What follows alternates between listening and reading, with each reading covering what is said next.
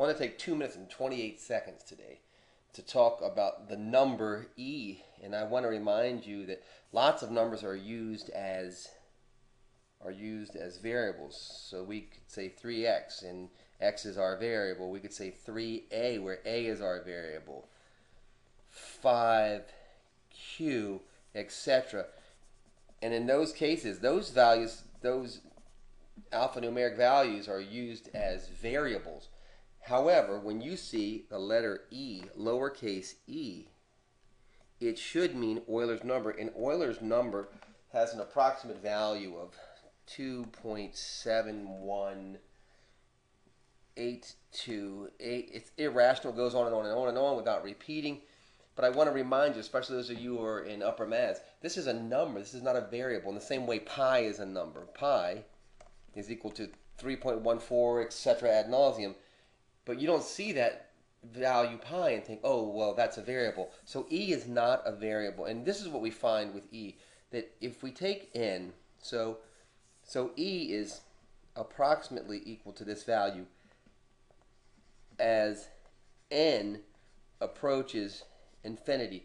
When this n value gets bigger and bigger and bigger, e stops growing quickly. And if you do some math and you take, let n equal 1 million, and solve that, and then say, well, you know what, now I'm going to go let n equal 1 billion. The change in the size of the number e is infinitesimal. It can barely be seen at all. So e is worth about 2.71. So you watch this video and you're like, what did I get out of this? Stop using e as a variable. It's not a variable. Some other gift for you. Leonhard Euler is a Swiss mathematician who lived between 1707 and 1783. He graduated from college when he was 15 years old. He had 13 kids, which is kind of cool. What's really sad is that 8 of them died. So it's really, really terrible. He was known for having a great memory. In 1730, he loses his vision in his right eye. And I can't remember how he lost. It was through like an infection or something.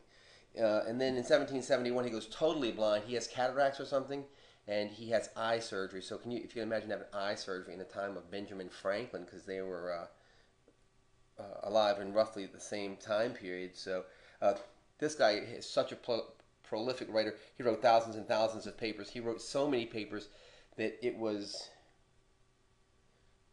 even years after he died, he was still publishing, because there was such a backlog. And he publishes 228 of his papers are published after he dies. I don't know how many papers you've published. I haven't published 228 in a lifetime, and this guy publishes 228 more after he dies. So there's your bit of information on Leonhard Euler. I hope it's helpful. E is a number. E is a number. Good. If you haven't already subscribed, please subscribe, and your comments are always welcome.